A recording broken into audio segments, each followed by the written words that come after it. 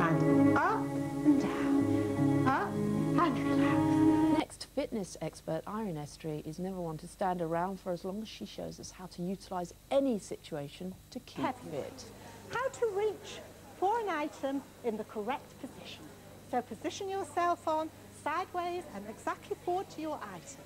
Reach up so you're stretching up the backs of your legs and hold your item.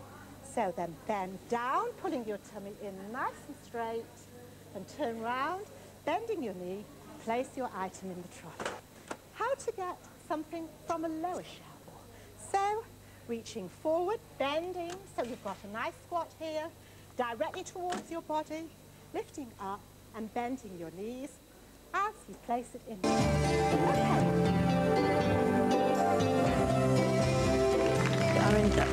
Irene, non-invasive surgery, you know, you're coming up to 60 and you do facial exercises, you know, you look fantastic.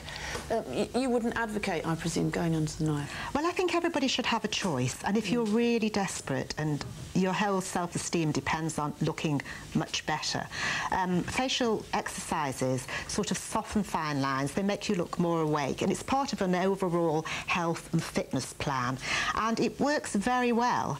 But at the end of the day, as we said, it's non-invasive, so eventually some people will resort to surgery, and whatever makes you feel better. Well, here we are at a bus stop on a busy main road, and we're going to do some exercise. Then we're going to do a little marching movement like this. Now this will really get the bits and pieces going. Now we're marching out, and then we're marching in, and then we're marching out, in, out, out. So we're really moving now. The idea is to get slightly breathless, but not speechless. Pushing forward. Don't forget to smile. It just so happens that there's a bench in the bus stop. Seat yourself down, feet comfortably apart.